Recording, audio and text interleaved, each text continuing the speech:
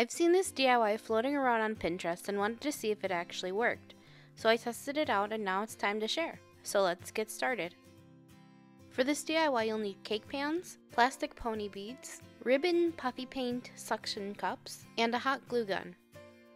Start by preheating your oven to 375 degrees Fahrenheit. Start by arranging your beads in the pan, making sure that they're flat against the bottom of the pan. You can use any size pan, and it doesn't need to be a springform pan either. You can also arrange them in any random way, or you can make a picture out of the beads. I noticed using a pair of tweezers was a lot easier than using my fingers.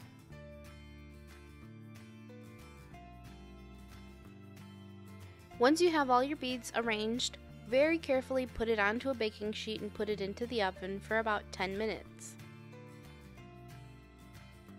Check it after 10 minutes and then you should be able to tell how much longer you might need.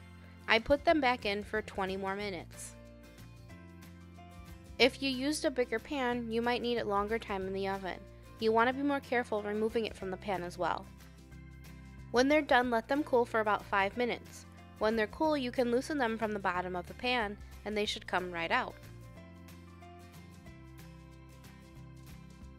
If you're not using a springform pan, you can loosen it with a butter knife and it should pop right out.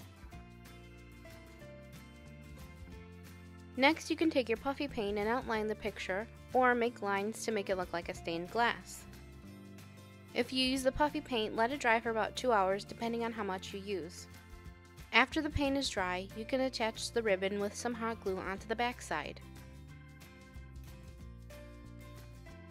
And you're done!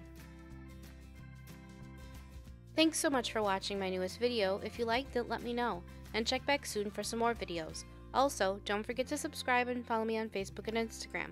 See you again soon. Bye!